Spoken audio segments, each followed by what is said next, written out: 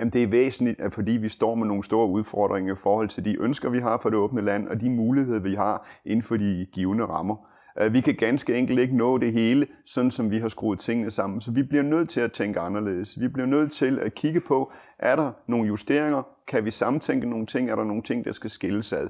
Så der er virkelig et behov for, at der også sker politisk handling, så vi kan nå vores mål, både i forhold til de udfordringer, I har, i forhold til vores internationale forpligtelser, for eksempel til natur og miljø, men også de udfordringer, som klimaforandringerne giver os.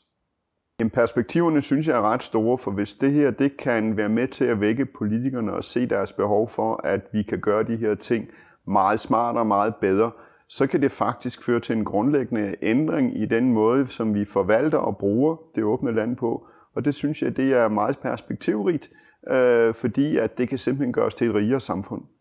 Nu repræsenterer jeg jo naturens side i det her, så det er helt klart, at de potentialer, der kan ligge i, at vi kan få løftet den danske natur og også den danske miljøindsats, uden at det går unødigt ud over andre interesser, så synes jeg, at der er nogle enorme perspektiver i det, og også fordi det kan være med til at gøre vores landområder meget mere attraktive for eksempel bosætning og rekreation og også turisme og de erhvervsmuligheder, der ligger i det, samtidig med, at vi bare synes, at Danmark bliver et federe land at leve i.